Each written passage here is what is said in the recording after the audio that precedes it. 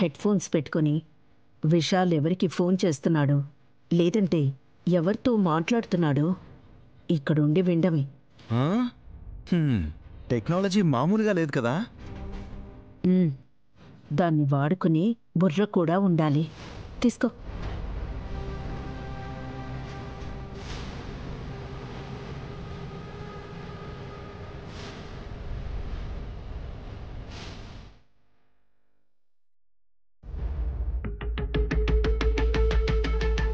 విశాల్ దగ్గరికి వెళ్ళి గాయత్రి పాప గురించి నిజం తెలియకుండా ఇంకా జాగ్రత్త పడమని చెప్పాలి.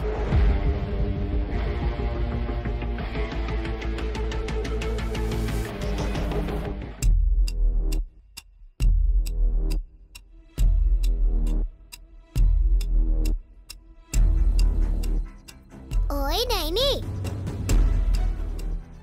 ఏం శివ, పట్నం గాలి బాగా తగిలినట్టుందే, రావడమే లేదు. నేను సిటీలోనే షికార్లు చేస్తున్నాననుకున్నావా? మరి ముక్కంటిపురం వెళ్ళి తాతయ్యకు సహాయం చేస్తున్నానమ్మ తల్లి. నా మేలు ఎవరు గుర్తించరే? మంచి పని చేసావులే, సంతోషం. సర్లే కాని పెన్ను పేపరు అందుకో. ఎందుకు? అందమైన ఆడచిలకి నా తరపున నువ్వు లవ్ లెటర్ రాస్తావని. ఈ వేషాలు కూడా ఉన్నాయా నీలో?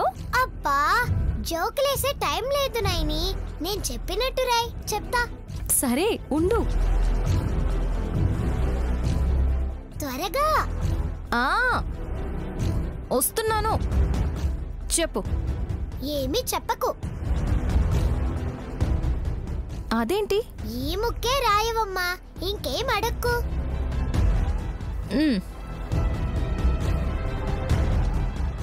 ఏమీ చెప్పకు. రాశాను. యా ఇది మనకి చాలా ఇంపార్టెంట్ డీల్. ఎట్టి పరిస్థితుల్లో ఈ డీల్ మిస్ అవ్వకూడదు. ఓకే విశాల్, ఇక్కడున్నావా? 1 second, I'll call you back. నీకోసం నేను ఇల్లంతా వెతుకుతున్నాను. రే, ఎక్కడికి రా? అరే, ఈ తింగర్ది విశాల్ని డిస్టర్బ్ చేయడానికి వెళ్ళిందేంటి మమ్మీ? ఏ పుట్టలో ఏ పాముందో ఎవరికి తెలుసురా? ఇంట్లో పుట్టెక్కడుంది మమ్మీ? నోరు మూసుకొని విను. గోడకు చెవులే కాదు, టెక్నాలజీ కూడా ఉంది.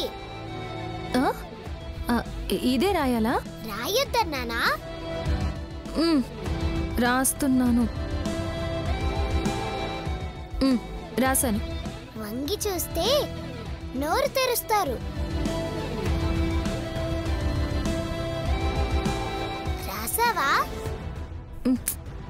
ఏంటో, నాకు ఒక్క ముక్క కూడా అర్థం కావడం లేదు. అదే నాకు కావాలి.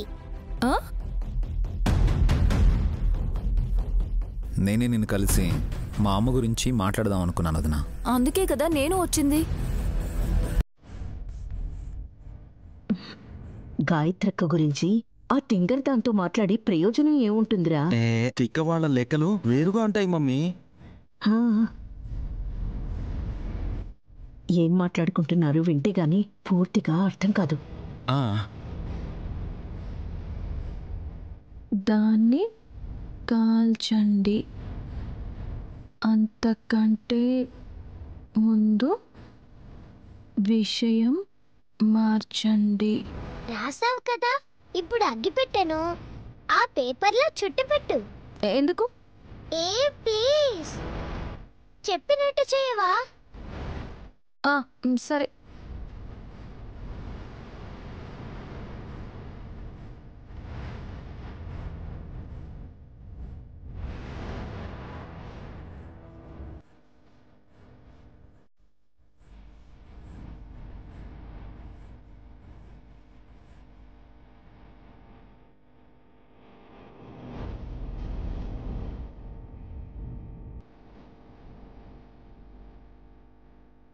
See you.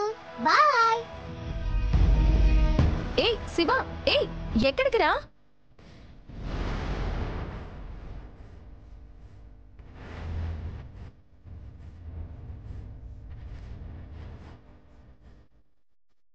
సుమనకి ఏ విషయంలో అనుమానం వచ్చిందో కానీ న్యూస్ పేపర్లో టీవీల్లో మా అమ్మ గురించి ప్రచారం చేయించింది వదినా. ఇన్నాళ్లైనా గాయత్రి అత్తయ్య పునర్జన్మెత్తి ఎక్కడుందో ఏంటోనని ఏమాత్రం టెన్షన్ పడకుండా నువ్వు రిలాక్స్డ్గా ఉన్నావు కదా విశాల్. కరెక్ట్. ఆ డౌట్ నాకు కూడా ఉంది. పెద్దమ్మ గురించి తెలిసి తెలియనట్టుగా ఉన్నందుకే అంత కూల్గా ఉన్నాడంటావు మమ్మీ. ఏం చెప్తాడో చూద్దాం. ఆహా, కాదు కాదు, విందాం. వదినా, నన్ను కన్న తల్లి ఎక్కడో ఉండిపోయి ఉంటే. Hi Shiva, how are you? I am fine హాసినమ్మ గారు. ఓ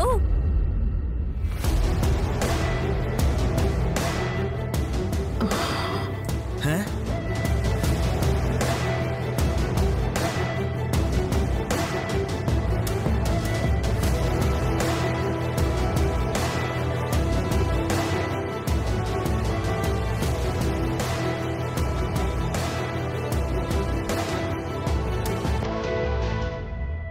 చిరకొచ్చిందేంటి మమ్మీ?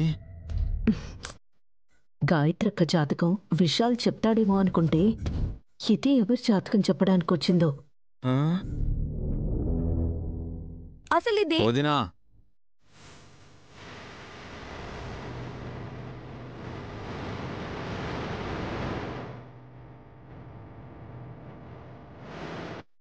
ఏమీ చెప్పకు. గోడకు చెవులే కాదు, టెక్నాలజీ కూడా ఉంది.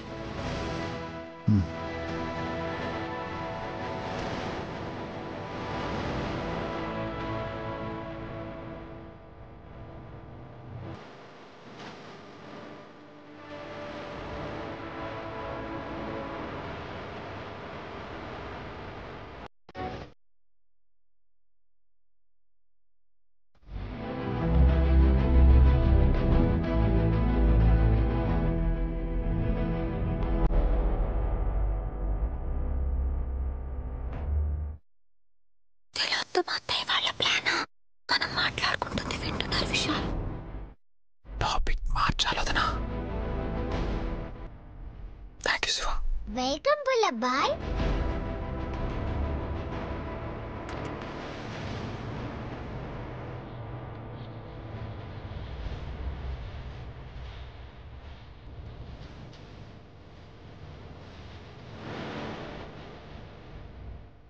అవును వదినా, నన్ను కన్న తల్లి ఎక్కడుందో ఏంటో.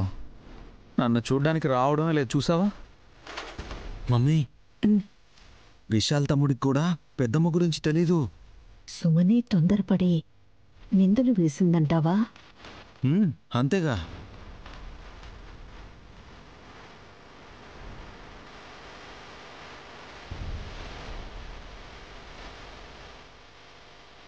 ఏది ఏమైనా ప్రాప్తం ఉండాలి విశాల్. ఎక్కువ ఆలోచించకుండా పడుకో. Good night. గుడ్ నైట్ వదినా. జై బోలో గణేష్ మహారాజ్ కి.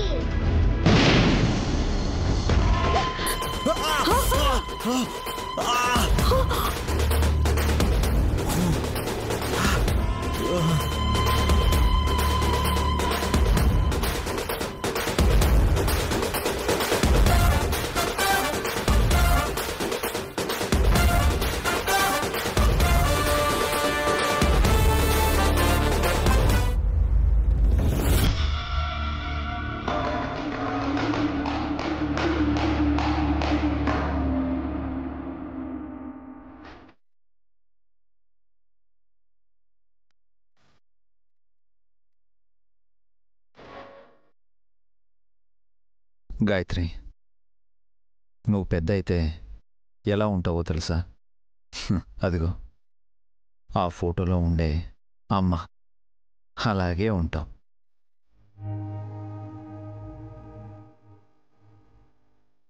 అమ్మా, నీకే నీ ఫోటోను చూపించి నువ్వే ఇలా ఉంటావని అప్పట్లో అలా ఉండేదానివని చెప్తుంటే నీ కొడుకు అమాయకుడు అనిపిస్తుంది అనుకుంటావు.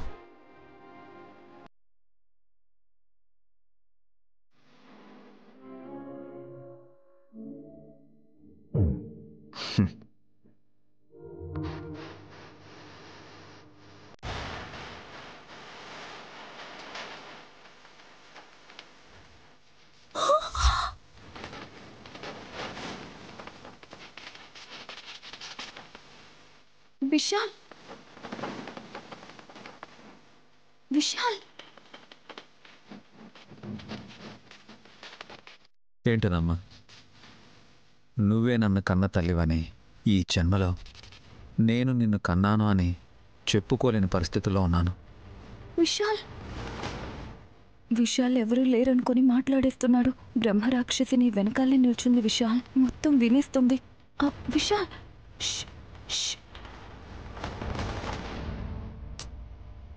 నాకు హాసిని వదినకి, పావనమూర్తి మావయ్యకి తప్ప నువ్వే మా అమ్మవన్న సంగతే ఈ ఇంట్లో ఇంకెవ్వరికీ తెలీదమ్మా.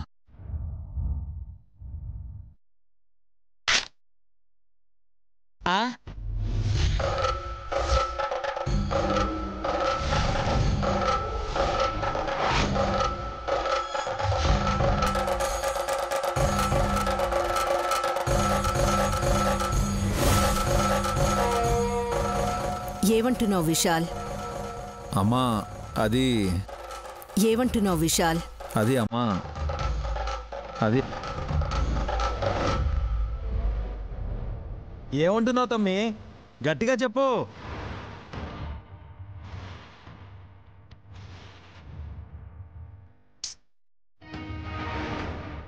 నీకేం వచ్చింది అలా అరుస్తున్నావు? నీకేమైంది? నోరు ఆడిస్తున్నారు గాని చెప్పరెందుకు?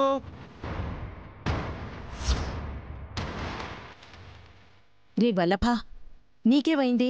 మమ్మీ నువ్వు కూడా. రే విశాలే అనుకున్నాను, నువ్వు కూడా సరిగ్గా చెప్పవెందుకు?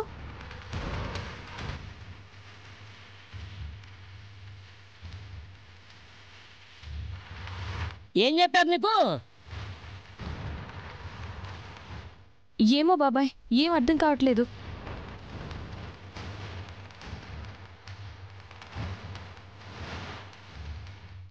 చెవులు కోక్కుంటున్నారెందుకు? ఏమిది బావుగారు? డమ్మోడమ్మా, వారికి కన్న పేరెదిరి వినిపించట్లేదు కాబోలు.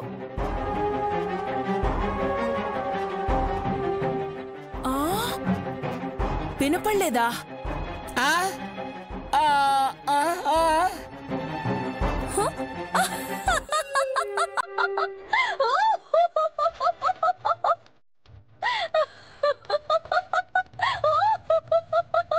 నాకు అర్థమైంది బాబాయ్, నాకు అర్థమైంది.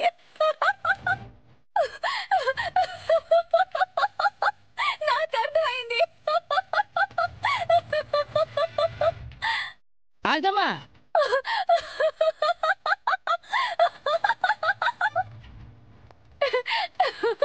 వదినా, ఇక్కడ సిచ్యువేషన్ చూస్తుంటే నీకు నవ్వు వస్తుందా? అక్క చెప్పాక నవ్వు ప్లీజ్. అసలు విషయం ఏంటో చెప్తే మీ ఆయన కూడా హ్యాపీగా నవ్వుతాడు చెల్లి.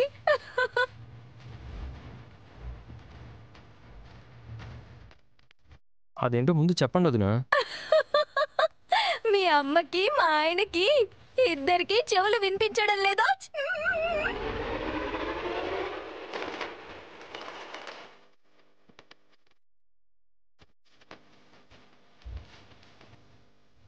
అవునా వదినా? చెవిలో వేలు పెడతావు. ఏమైనా ఇరుక్కుందేమో చూద్దామని చూస్తే కసురుకుంటావేంటొదినా?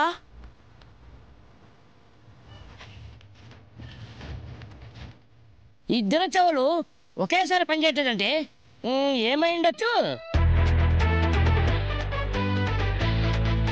గోడకి చెవులుంటాయనుకుని వీళ్ళ చెవులు ఏ గోడకు అదిమి పెట్టుంచారో ఏంటో. ఓహో, రే మాకు చెవులు వినిపించడం లేదని అర్థమైంది, కానీ హాసినిని ఎగతాళి చేయొద్దని చెప్పండి. ఇప్పుడు వీళ్ళని ఇష్టం వచ్చినట్టు తిట్టినా వినపడి చావదు. ఏయ్, మాకు వినబడట్లేదని ఏం చెప్తున్నావే నువ్వు? నోరు మూసుకోవయ్యా. ఆ? మీ అమ్మకు కూడా అతి చేయొద్దని చెప్పు. మోచేత్తో గుద్దితే మూతి వంకరైపోతుంది ఇద్దరికి. అయ్యో అక్క, అలా అనేసావేంటి? ఎలాగో వినపడి చావదు. మీరు కూడా తిట్టాలనుకుంటే తిట్టేయండి చెల్లి. కర్మకాలి వినపడిందనుకో వాతలు పెడతారు. వినిపించకపోతే అనాలనే ఉంది. మనసులో కోరిక పెట్టుకుని వాయిదా వేసుకోకు చిట్టి. నేను నీ మంచిగా చెప్తున్నానక్క. మనం ఎంత చెప్పుకున్నా అమ్మ వాళ్ళకి వినిపించదు.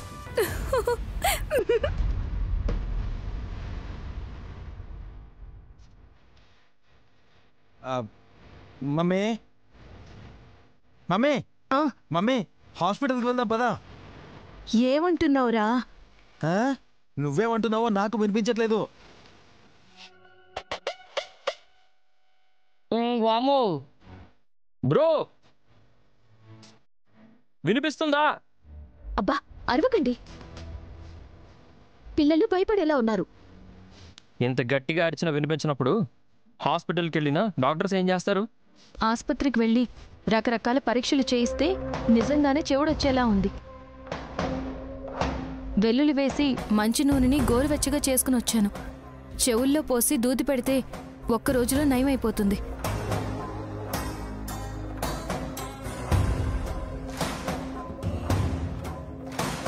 ఈ ముక్క వాళ్ళకి చెప్పేదెలా? చెప్తే వినపడదు కదా. సై చేస్తే అర్థం చేసుకుంటారేమో. వదినా,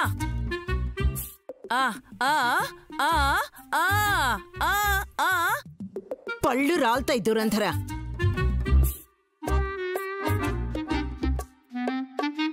నేనేమైనా మూగదాన్ని అనుకున్నావా?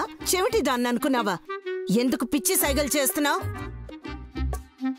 నువ్వు ఆగవే, నీ సైకిల్కి ద్వంద్వర్థాలు వచ్చాయనుకుంటా. అక్కయ్యకి ఇంకోలా అర్థమైంది. అక్కయ్ ఇటు చూడు. రాకాయ్ రా. మూర్తి,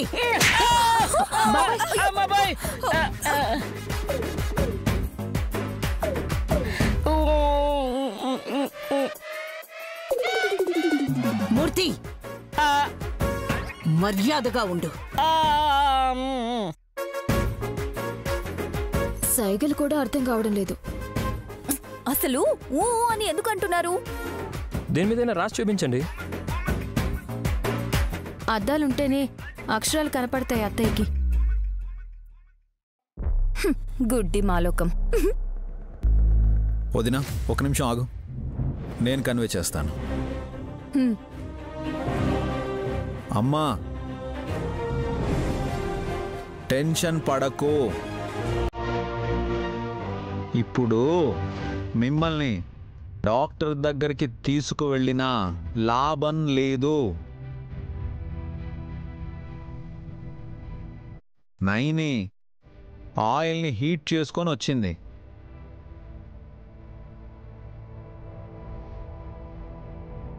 కాలదు, గోరువెచ్చగానే ఉంటుంది.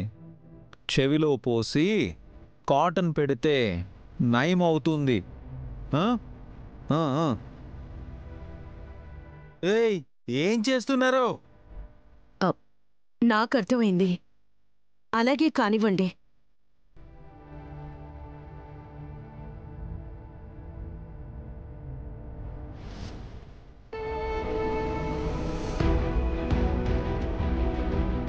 డమ్మోడమ్మ పెంచిన కొడుకు కాబట్టి ఆ అమ్మకి అర్థమయ్యేలా చేశాడు.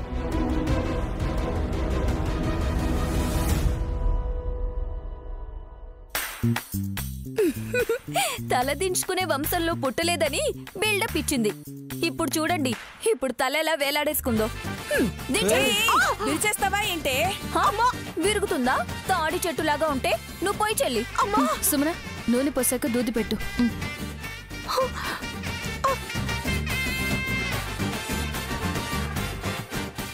పెట్టు.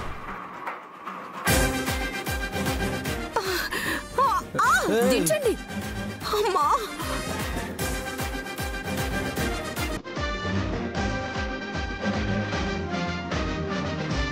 బ్రో ఆ? నువ్వే ఇన్ఫెక్షన్ అయ్యి శాశ్వతంగా చెవుడు రాదు కదా.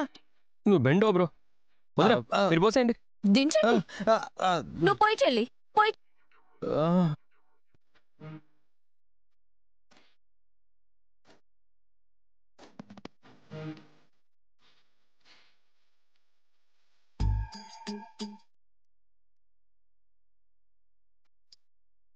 రండమ్మా, మిమ్మల్ని నేను తీసుకెళ్తాను. నిదానంగా అడుగులేయండి. రండి రండి. ఉమ్.